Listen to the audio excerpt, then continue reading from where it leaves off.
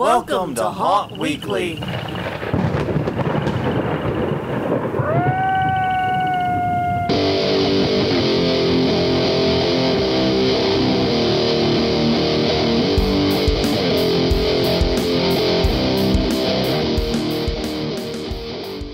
Hello, everyone. I'm Jonathan. I'm Crystal. And this is Haunt Weekly, a weekly podcast for the haunted attraction entertainment community.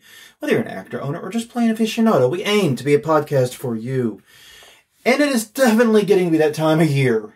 Mm-hmm. For the first time, I think this season, I would call it seasonal weather here in New Orleans. And by that, I mean like 50s. You're not really getting cold. Right. Not like a lot of the country feels. And I know we have a lot of people in Canada that it's like, it's 50 below here and all that. But shut up. To an Orleanian, this is at least chilly. At least it feels like proper fall weather. Probably not even really winter weather. Yeah, it's long sleeve weather. It's long sleeve weather, finally. Which is good because I have a lot of long sleeve clothes that I never get to wear anymore.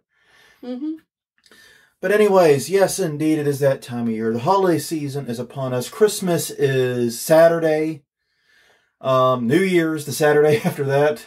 Mm-hmm. Or New Year's Eve Saturday after that. So, yeah, 'tis that time of year. Hope you are enjoying yours.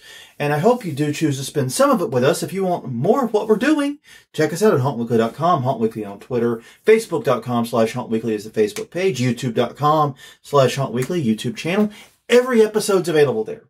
They go up at the same time they go anywhere else there. Great way to stay organized and keep up to date. And once again, hopefully starting in the new year, we're going to be back to doing live broadcasts Sunday, 8 p.m. Central, 9 p.m. Eastern. Hopefully that's one of the plans we have over the next 2 weeks. So we got a lot we're working on. Oh yeah, and you can find us at iTunes, Google Play, Stitcher, wherever you get your podcast. Obviously. Yes. That should go without saying. It's where most of you get us. So I probably should tell to that. All right. Well, last week, before we kick into doing our conference reminders and other stuff, we should first acknowledge this is episode 316, meaning it's time to do the news. The holiday news. Yeah. But yes, so we have a lot of great haunted attraction news coming your way, and some, okay, maybe great is not the adjective I should be using for some of this. Well, that's probably not either. And a lot's probably not true either. So we'll admit it. We'll admit it. We're kind of light on holiday news. So we're going to be focusing on one story, I think, for a good minute or two. Mm-hmm. But we also have conference reminders. But before we even get to that, we have to follow up on last week's question of the week. We were talking about ways last week to tie your Christmas haunt into your main haunt. Mm-hmm. How to make it a continuation of the story, how to make it all fit together. Right. And I think we came up with some great ideas. But we put the question out there, what is the Christmas horror character featured at haunts near you? And the most common answer we got was, there are no haunts opening for Christmas. What the hell are you talking about? Got a lot of that. I'm a little surprised. Yeah. Because it really does feel like in most metro areas, at the very least, both in the U.S. and Canada, that I'm seeing at least a couple of haunts open for the holidays. Yeah, and it's interesting because, like, a few years ago, when Christmas haunts began really taking off, they were all over the news. Yeah, like everywhere. All over the December news. Yeah. So much so that we didn't touch on any of them. Mm-hmm. And this year, I only found 2. Yeah. 2 news stories. Yeah, and it's kind of bizarre. I think some of it is maybe not all the haunts that opened last year are opening this year, open years like 2019.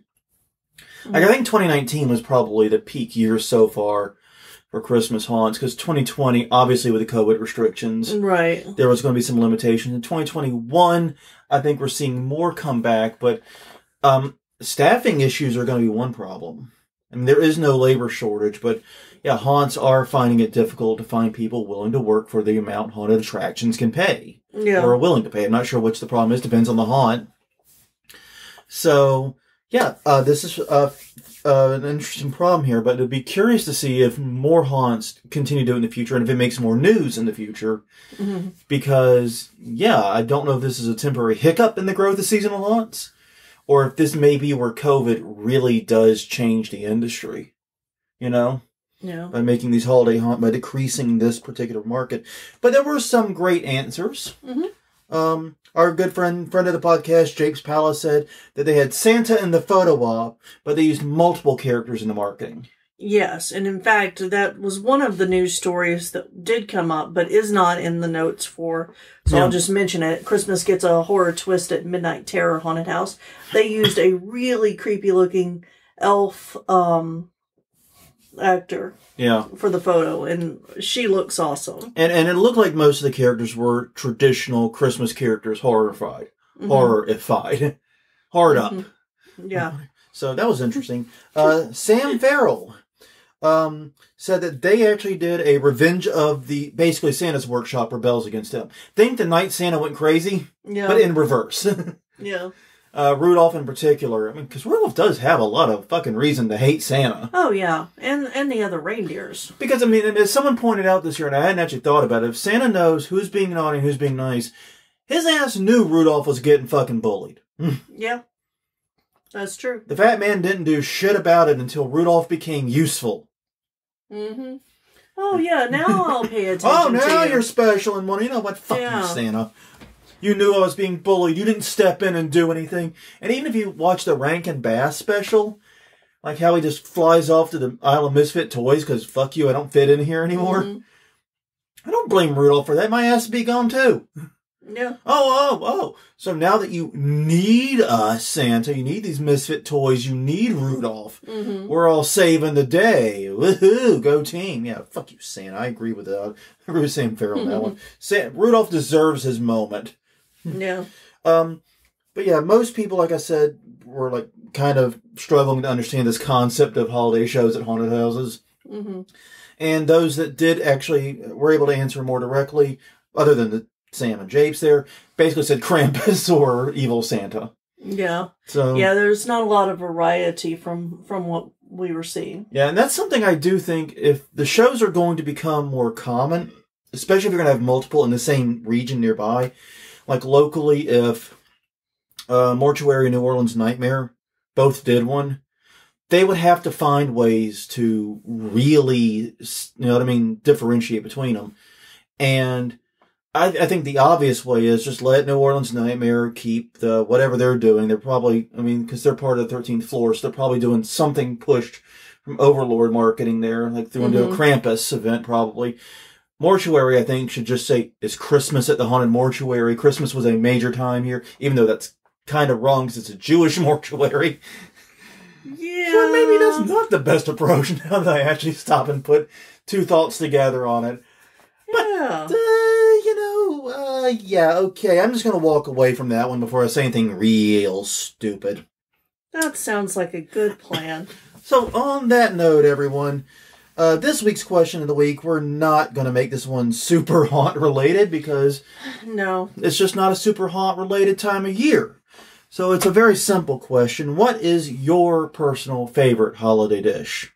What makes it the holidays for you? Yeah. And so what would you say, Crystal? What would be yours? Probably the English pea salad. Yeah. And if there's anybody out there that's like, what? Yeah. Explain to the kind folk what English pea salad is. You make it, you can explain it far better than me. It's young sweet peas with cheese and some type of mayo base. Yeah. Depending on where you're at, and types of onions. It's a really interesting... I had not had it until I came to Louisiana. I hadn't even heard of it. I mean, the pea salad just isn't a thing, holiday or not.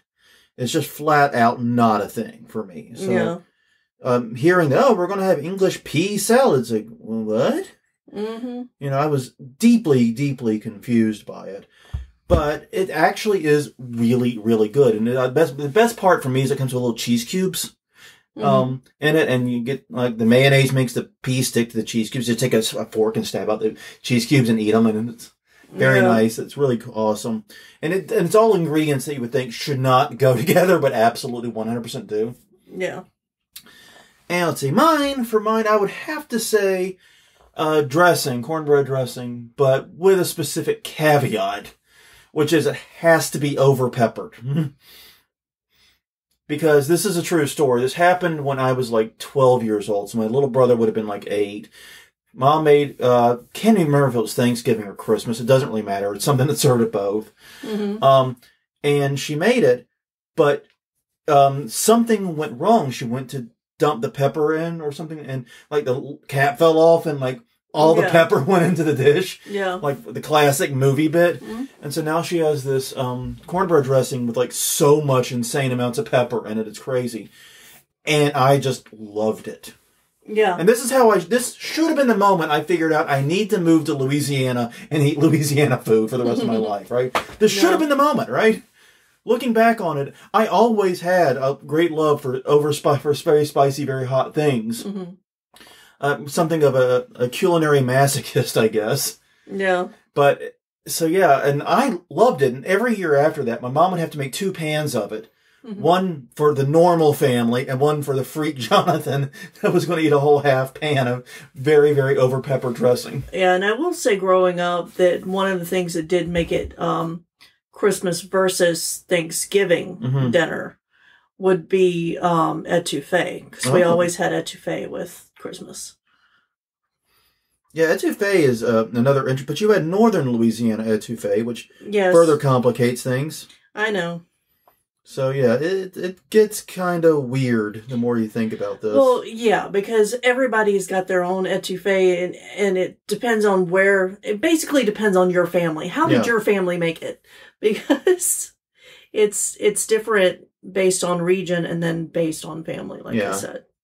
So, yeah, it gets etouffee. But it is a holiday dish. Here. Etouffee as a descriptor of a dish is not super helpful a lot of the time. It is not. You have to add other adjectives with it to even get close, which is bizarre because like people in New Orleans and people south of I-10 basically have a very dedicated idea of what etouffee is that is not shared by the people up north. No. Up north of that, roughly that line. I would say Opelousas is more the correct line, but it's a little bit north of I-10. Anyways. So yes, the question of the week, what is your favorite holiday dish? What makes it Christmas? What makes it New Year's? What makes it the holiday season? Yule, Festivus, Kwanzaa, whatever you're celebrating. What makes it your time?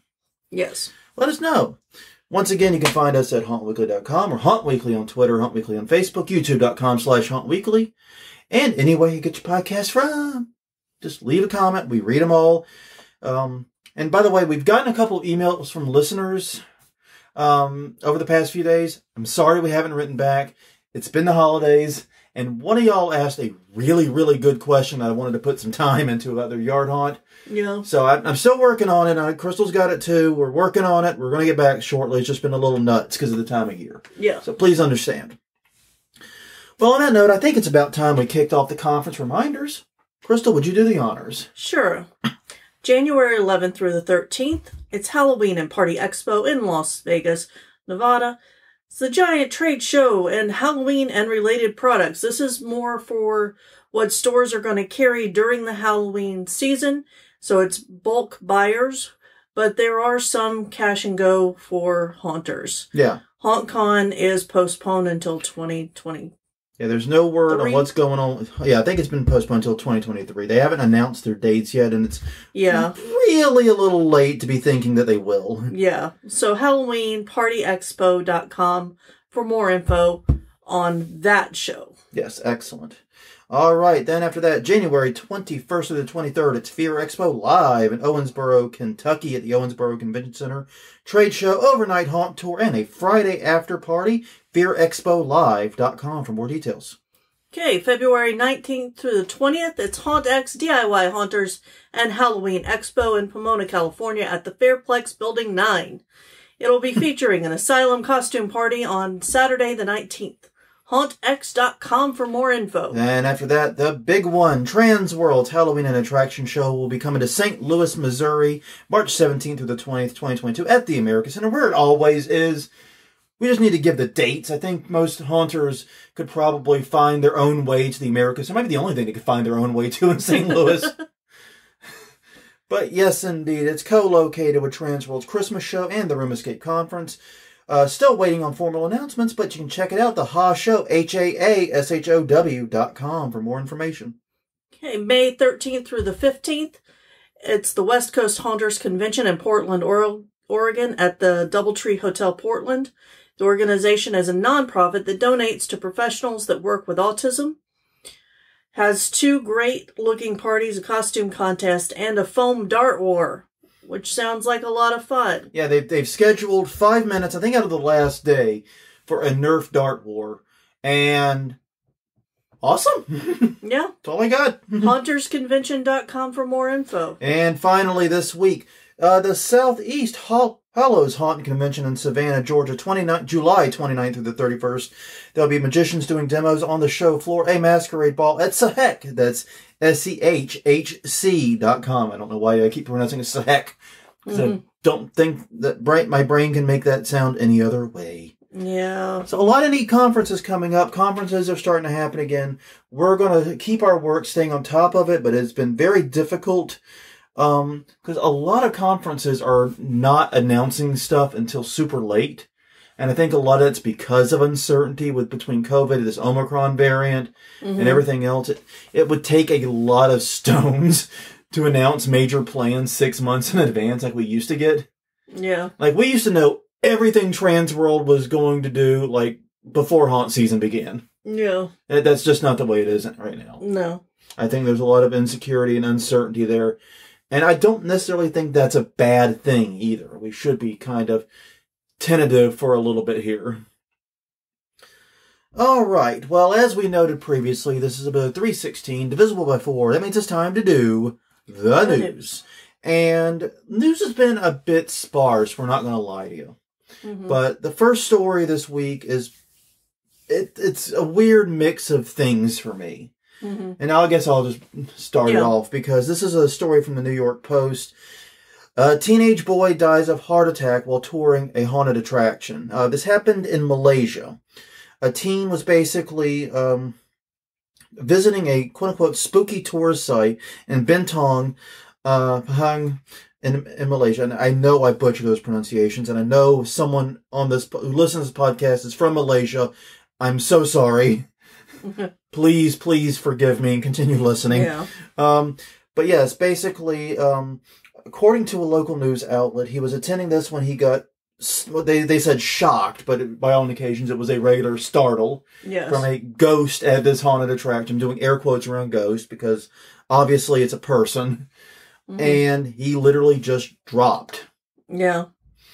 And he was a teenager. They didn't give his he did say he was 16 years old. Sorry. Local and police have classified it as a sudden death. The sudden autopsy, though, revealed that this kid had a perforated heart, which is a rare but very, very deadly cardiovascular condition. And that can be combined with what is known as broken heart syndrome, which is where a period of prolonged stress basically weakens your heart. And that's usually very temporary. Usually. But we've kind of all been under a lot of stress these past few years. Yeah, right now, broken heart syndrome is actually on the rise in the U.S. because of COVID. Yeah, this is when, because of prolonged periods of stress, your heart weakens, and then any sudden shock or jolt can cause it to fail. And you combine that with a perforated heart. Yeah. That's just, that's, setting it up for disaster, which it seems to be exactly what happened to this poor kid. And the thing about it is this, I mean, odds are we have enough people listening to this podcast that someone out there listening to this message has a serious heart condition, like perforated heart condition, that they do not know about. Yes. The vast majority of very serious heart conditions don't come with symptoms. A lot of them do. Maybe not a vast majority, but a good number do not come with any symptoms. Right. And so, first thing is first, before we get into this, please take your cardiovascular health seriously. Please take it seriously. Don't faff around with any issues you have. If you sense that something is wrong, get a doctor to check it out. Get it looked at. I actually had an abnormal EKG a while back. This was very scary for me. I was just trying to get clearance for a surgery that was not connected to my heart in any way. Well, I guess everything's connected to your heart, but you know what I meant. Yeah. It wasn't heart surgery, is the point I'm trying to get at. Right. I was trying to get brain surgery. And I went in for what I thought was just a routine EKG. And like, oh no, you've got an issue. And it turns out I was on the blood pressure medicine I was on was causing a heart arrhythmia, which over time could have gotten extremely serious. Right. So they changed my meds, and now my EKGs are perfectly fine and normal. I'm dinging all the right places, and everything's great. Yes, the cardiologist fired you as a patient. I got fired as a patient by my cardiologist. You don't need a cardiologist. Get the fuck out of here, basically is what I was told. Yeah. I got sick people to tend, kid. Get out of here. I mean, he wasn't wrong. But the point is, get that shit checked out. Get your EKGs. Get that shit done. Because you do not know, what you may have and what maybe. And a lot of heart conditions, if caught early, are very, very treatable. My dad just survived major heart surgery himself. This was caught by his doctor on an EKG. It was nothing he felt. Yeah. So, and he's now back to playing disc golf and annoying the shit out of everyone he can again. So, apparently major success, But so, yeah, basically, that's the first thing. Take your cardiovascular health seriously. Now, about the story, I didn't believe it the first 3 or 4 times I read it. No, because it sounds like an urban legend. Yeah. We've heard these stories a million times. Oh, that's the haunt some kid died in. Yeah, some kid went there, boom, dropped dead. Or someone died in, And I mean, there is the famous story from the House of Shock of a guy who had a heart attack in the haunt. And he was rescued by EMTs on site, this is part of why you have EMTs on site, because anything can happen. Right. And you can say on your little warning signs, don't go in if you have a heart condition, and you may mean that. But once again, what we just talked about here, there's tons of very dangerous heart conditions that people don't know about. You know what I mean? John Ritter died of one, for the love of God. Yeah. So, got to keep that in mind. People are not aware of the heart conditions they do have. And I was reading that, and when I finally was convinced this actually happened, and I pulled it from another American source and some local papers. It does, and there's actually video of it too, which I did not watch the video. I'm not going to do that. Yeah, I saw that it existed. I did not watch it either. I don't feel the need to watch a teenager die today. It's the wrong time. Anytime's the wrong time of year. Now is especially the wrong time of year. Yeah. You know what I mean? So yeah, I'm not doing that. Sorry, y'all. But basically, now that I know for certain it's real.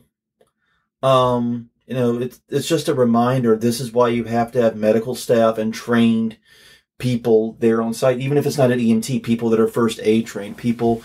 And you need to have the equipment there too, a defibrillator. They've got smart defibrillators now that literally anybody can use. Yeah. You've never used a defibrillator before? Fine. Doesn't matter. They take it out. They have the instructions there on how to use it. And it does the heart read. It does a little EKG. It reads the heart. And it does what it sees as appropriate. Yeah. So have the equipment, have the people there, have it handy just in case something like this does happen. And once again, he was 16. Yeah, and I do think that with, the rise of the broken heart syndrome, that it's something that we definitely need to look at as an industry to keeping if you don't already have one. Yeah.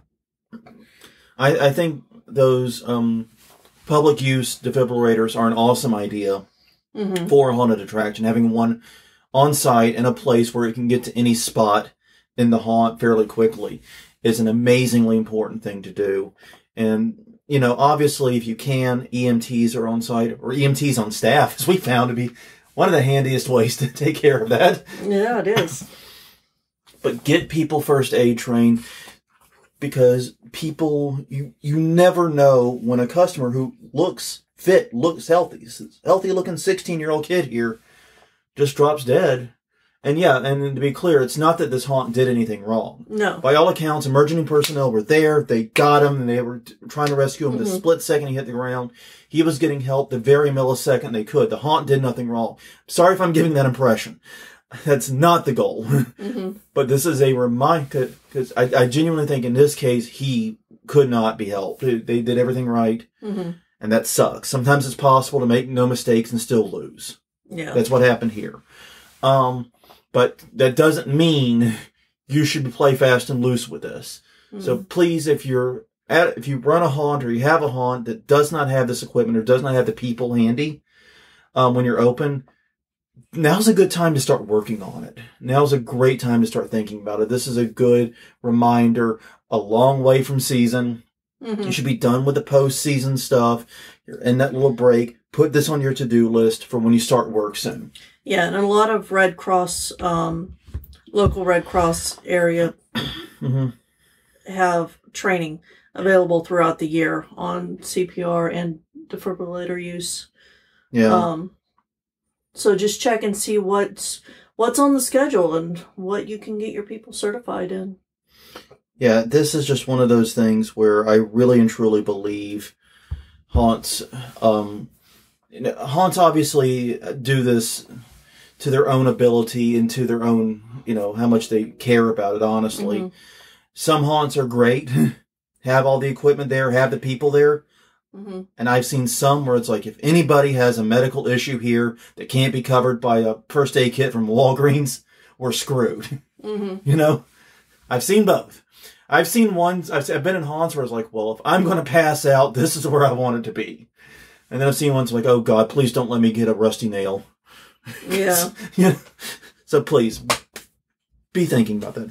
All right, well, next up, we'll go switch to some happy news. Yeah. So yeah. Yeah. Go ahead. Yeah. Niles Scream Park in Michigan has raised more than $124,000 for local groups. This is from moodyonthemarket.com. Mm-hmm. But yeah, this is the 48th year that they've run the project, the Scream Park project. And it helps more than 50 area children organizations, civic groups, and other charities as well. Yeah.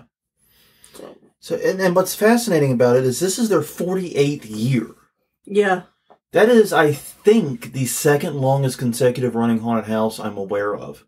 Yeah. I think Waterloo beats them by a couple of years. I think Waterloo was celebrating 48 when we were there last. Mm-hmm. So they beat them by a couple. That's it. I mean, we're in 2020. So, we're in 2021. That's almost 50 years ago. So that means they started in the early 70s. Yeah. That's the JC era. Yeah, and they just started, calculating, or it looks like from this article, they started keeping track of donations. At some point, they decided to write that shit down. In 1996, because since 96, they've donated over $2.2 million. Yeah, at some point, you do want to start writing shit down. I think that's a good idea.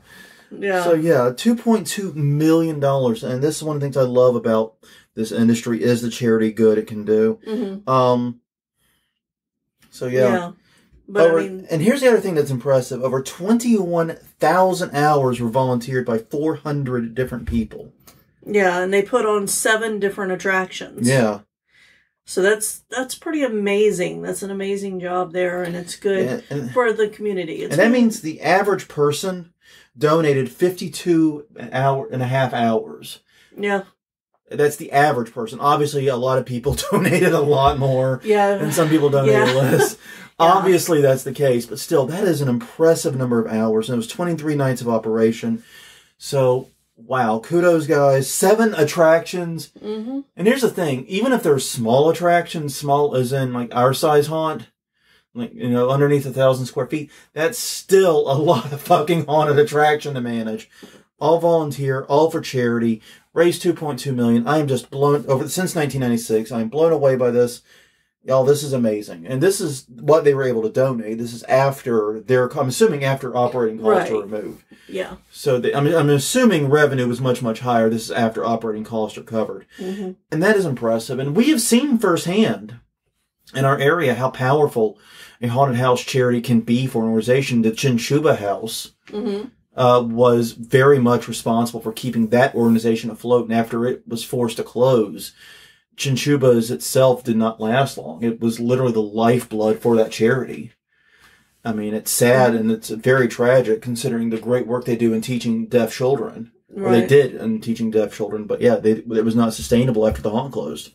No. Yeah, they lost their primary source of revenue, basically. So, all right. Well, another haunt charity-related news. A holiday-themed haunt is raising money for cancer patients in Kentucky. This is articles from WYMT. Mm-hmm.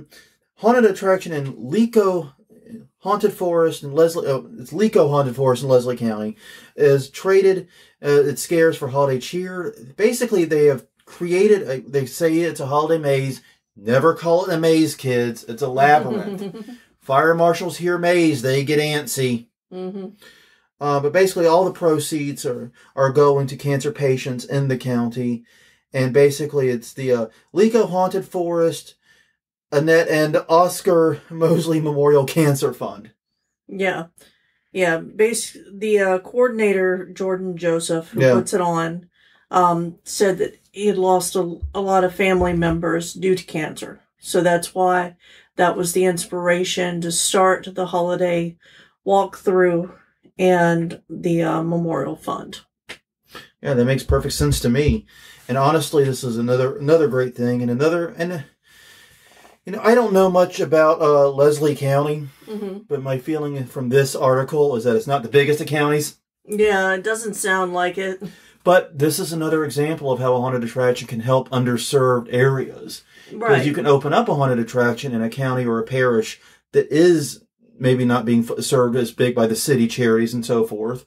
Maybe isn't getting that. Bring in money that can do a lot of good in an area that where not a ton of money can do a lot of good. Because that's one of the things I always seek out whenever I do try to give money or do try to donate is, hey, I don't have a lot of money to give. How do I maximize the impact? How do I make it so that this is a big part of a charity's success? And that's why we like Ween Dream, for example, when we were working with them. And basically, we knew their annual budget was low four figures, basically. Yeah. They got costumes donated, and their whole thing was mailing them, sending them out. Right. So they spend a lot on shipping. But, you know, they have high shipping costs, and a few $100s from someone like us can make a huge difference. Yeah, exactly. And they also do the an Amazon wish list if you're interested in helping them out by buying things if you don't feel comfortable just sending money. Yeah, I understand. Yeah, I agree. And they have I mean, really great. I don't think they've been in operation these past 2 years because of COVID and the very nature of sending costumes. Right. It's kind of weird in COVID times, but still excellent charity, excellent people behind it. And one of the reasons we continue to support them is because we know as little as we can donate comfortably, that's a huge help. It means a lot to them. And it helps a lot of people. All right, moving on. Okay. This is the only one that I've heard of doing this. So Dread Hollow in Chattanooga, Tennessee is doing a New Year's Nightmare. So I haven't heard of any other haunts doing New Year's Eve specific events. And that's why this one's included. It's a special edition haunt and escape rooms for 2 nights only, January 1st and 8th, from 8 to 10. And they are still doing time tickets only. You cannot buy tickets at the door. Good on them. So yeah, it seems like it would be fun. Yeah, I'm very curious what they do for the theme and how they decorate and how they sort of bake this in. Because, I mean, Christmas, even if you don't celebrate Christmas, the visual language of Christmas is very immediately recognizable. Yeah. Christmas trees, holiday lights, all that. The only visual language I have with New Year's is those stupid 2020 glasses. Yeah, basically the new year being out there, and sometimes New Year's baby, which is terrifying. Yeah, the New Year's baby is genuinely terrifying. Then again, babies in general are terrifying. Like, we just don't want to have that conversation. Ever since the fucking king cake baby became a thing here in New Orleans, and I don't mean like the actual baby in the king cake, I mean the king cake baby mascot. Yeah. I can't deal with it, man. That's a fucking terrifying baby, and it. Yes, it is. It needs to go to fuck away from me. Is where it needs to go. I need a fucking restraining order against the king cake baby. Right. Ain't met it yet. I'm keeping it that way, motherfucker.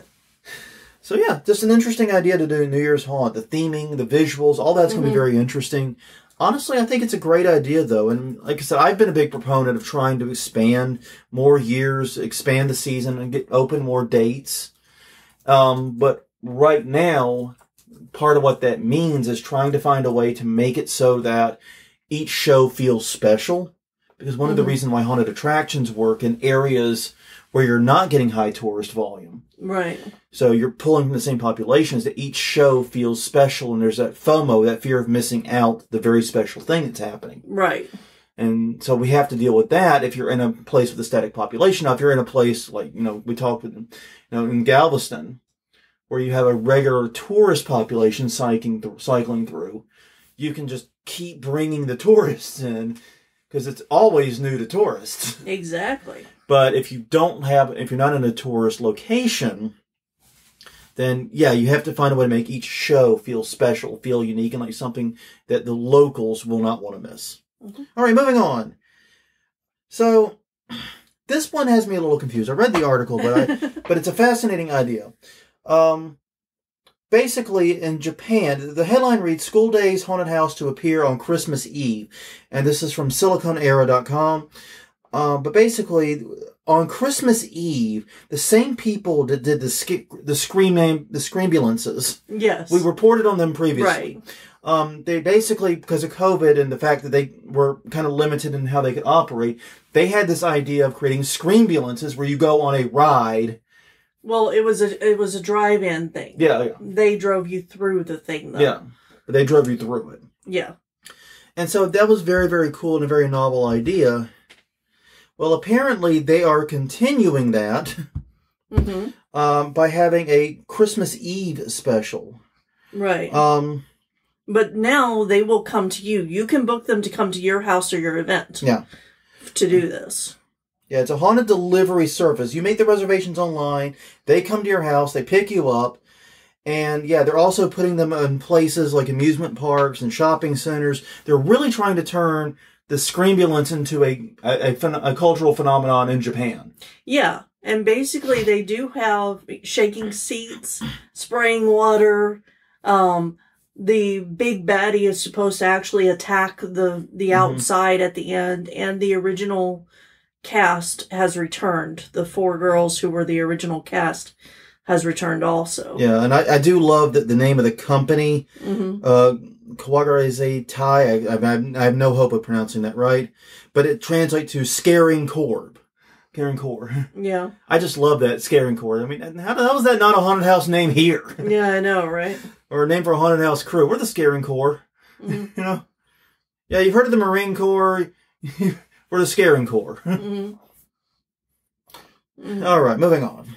Okay, so the iconic Miracle Strip Ride has opened a Christmas attraction, and this is in Santa's World in Oxford, Alabama.